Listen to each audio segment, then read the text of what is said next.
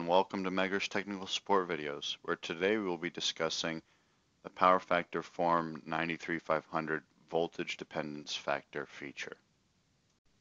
Our first step is to open up the appropriate PowerDB software. In this case, PowerDB Lite version 11.2.9.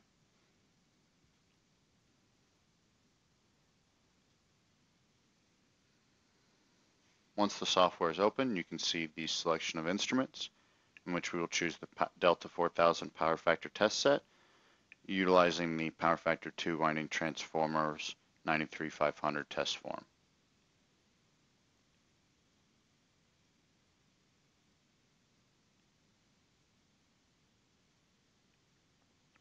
Once the test form is open, we can see that we have our header information up top, followed by our nameplate information below, and our power factor table below that. In our power factor test table, we can see a column labeled %VDF, which stands for voltage dependence factor.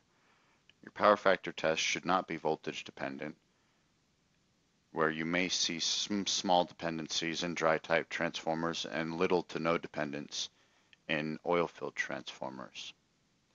So in your settings here, you can see options for your %VDF. If you would like to hide the column, you can click here, or if you would like to change the limit at which it flags your voltage dependence factor, you can change that value here.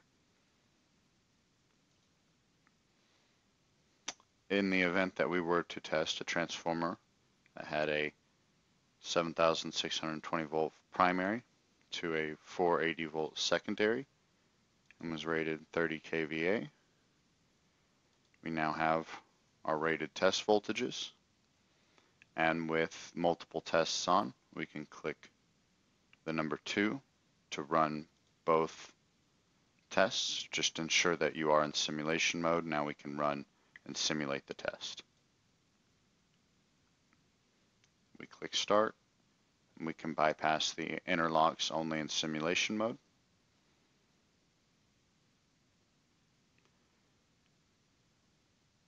Now we have the test completed, where we have our power factor, the current, capacitance, and watts. But if we were to close, now we have our %VDF.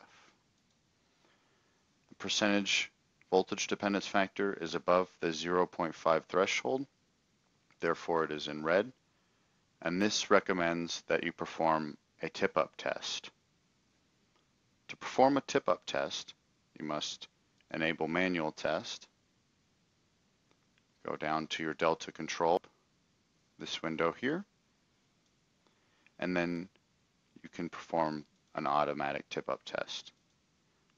I would refer to the tip-up test within the Megger support videos for more information.